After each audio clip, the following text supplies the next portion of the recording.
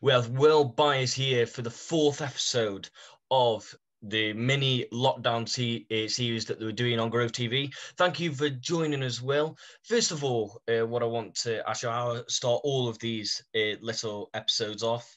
Just coming out of the second national lockdown, obviously been away for football for around a month now. How have you been coping? How you've been keeping yourself occupied with training regimes and all that?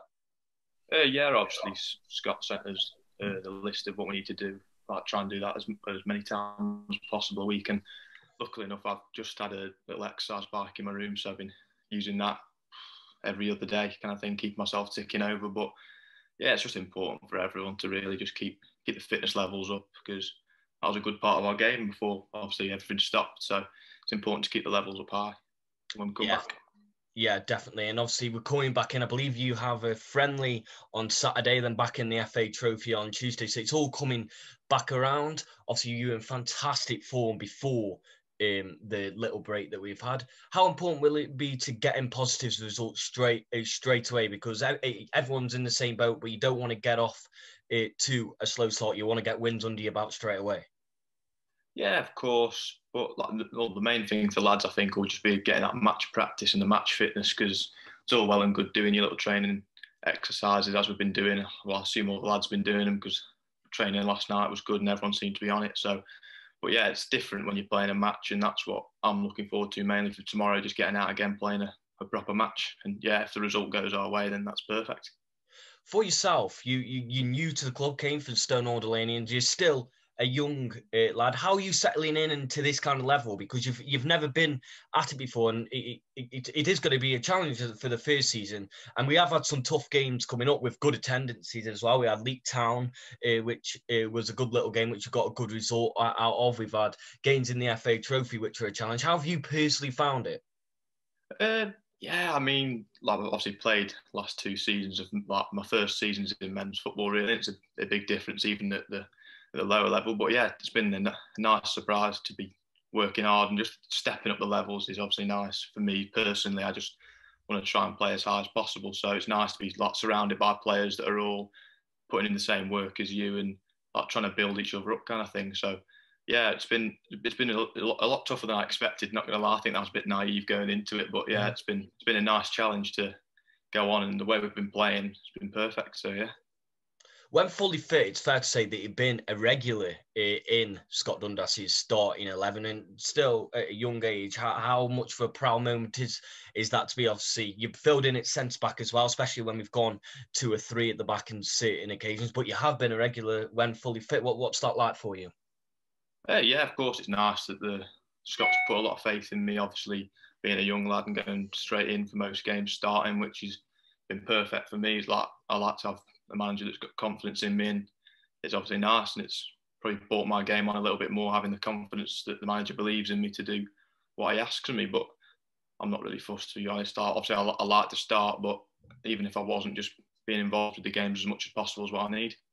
And can you just give us a little bit of an insight into Scott? He's come out before and saying he wants his teams, every team he manages, to play attacking football. And it's evident that he wants his fullback, whether it's you or Ricky Bridge, whoever you've got on the left or right hand sides, when possible, when the space arrives, to be bombing down the fullback and supporting your wingers like Kyle Diskin and Danny Cox and co. Is that something that you enjoy doing, the attacking side of it, or do you prefer sitting in? Like, where do you adapt best to?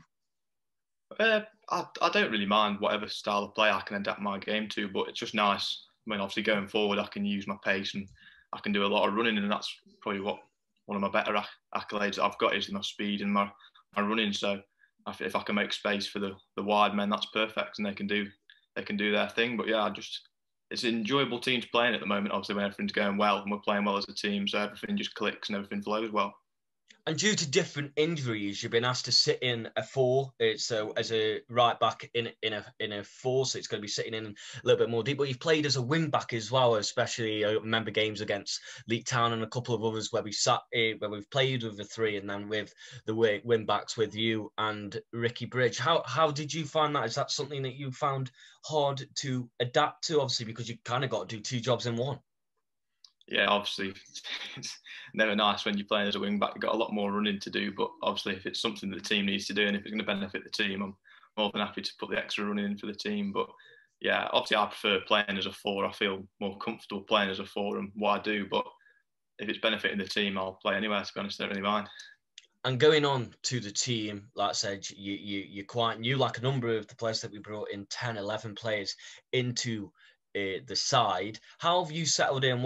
How has it been settling in with the new and experienced lads? How are you getting on with the lads? What's the morale like? Yeah, it's obviously great. You know, I knew a couple of them like through football, and obviously knew a couple of them outside of football. But yeah, like it's been seamless. All the new lads seem to gelled in really well. Everyone's made us feel home at Kidsgrove. So yeah, it's a really nice place to be at the moment. And obviously the dressing room after every game, you can hear us. We're all getting up, singing and dancing. But yeah, it's just a nice place to be around. And that probably the reason why I've played so well is that everyone's mucking in together and we're all like a proper team. And I think at the moment with the squad, I think we've done quite well because we've got a mix of young players, you, Jack Bromfield, some of the ones that just spring to mind. And we've got a bit more experience as the Kyle Blakes, the Sam Halls, even Anthony Malbon. How does that mix work out well for you? Is there something, are the things in the experience heads games that you can learn from and take forward? And do they inspire you? And are they a little bit like a role model to you on the pitch? Yeah, it's nice, especially directly next to me. I've either got like Spence or Josh Thorpe, two like wise players that have been playing for a while, and obviously Carl Diskin in front of me. It's nice. Well, sometimes I'll make mistakes, or I'll just be trying to think too fast and trying to do too many things, and they'll just let me know what I need to do, and obviously I can just play it simple and give it and go kind of thing. So it's good for me to have them around me, especially. Yeah, helps my game a lot more. And with the season so far, we have been doing very well. We're fourth in the league, only lost one in the league all season. And we've progressed through to the first round of the FA Trophy. Personally, and as a team, how do you evaluate the season so far? What sticks out as one of the best memories in your mind?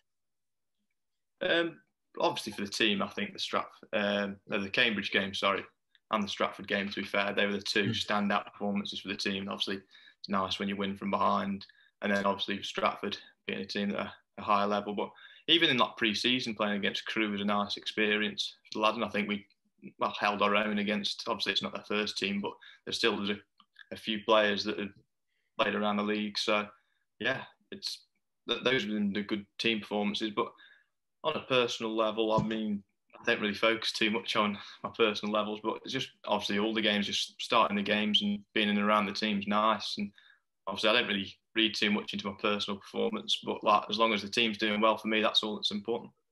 Yeah, we have been on a good run at the moment, and I think something that has helped us in a weird sort of way is that loss to Sutton Coldfield, where we looked in control of the game. I believe we were ahead at half time. There was a bit of a second half capitulation, and it ended up losing 5-3. How important was it to bounce back straight away? And is it that results that caused this bit of a good run that we're on at the moment? Yeah, I mean that game in particular, I think I had a very bad game, but obviously all over the park we made mistakes. So I mean that's going to happen in football. You can't go out every week and batter teams and win every game. But yeah, it was the same from training. From then on, it was like, right, that's gone now. You can't do anything about it, obviously. So just to build on what we've been doing beforehand and bounce back, and I think we did that. So it's been perfect for us, really. And the final few from me. We've got a friendly on site, like we said, and then we've got a big game in the FA Trophy against Stamford next Tuesday. But unfortunately, it's been revealed that behind closed doors for non-league is all about the fans. How disappointing to not, especially we've been at home time, we've been away from home in all the FA Trophy sides. How gutting is it to not have that backing behind it? I think we would have got 300, 400 in for it as well.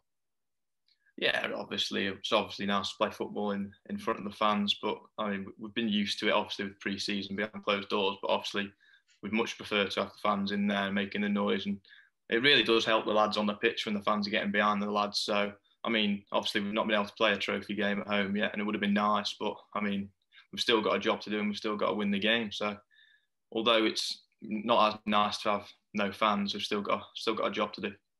And the last one from me, doing very well in the league. It's been a good season overall so far. Now, speaking to Vice Chairman Ian Cooper, and he said to me, under Scott and with the current players we have, that he feels like something special is going on at the club so far, and hopefully that can continue after the second national lockdown. Is that something that the players, including yourself, feel? Can you feel like a good atmosphere coming about, and something like I said, something special coming around the corner?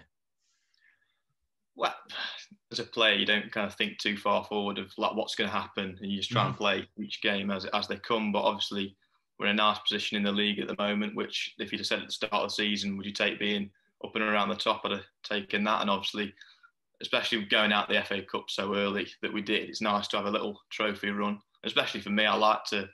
It's obviously it's a big tournament where you can come up against bigger teams, so it's nice to have that experience. So as far as we get in that, the further we go, the better. But yeah, I don't really focus too much on like, saying, "No, this is going to happen," because that's when you start taking your foot off the gas and the performance levels are going to start to drop because we think we're better than we are, kind of thing. But yeah, it's just nice to focus on each game, and then if something does come towards the end of the season, we're still up there.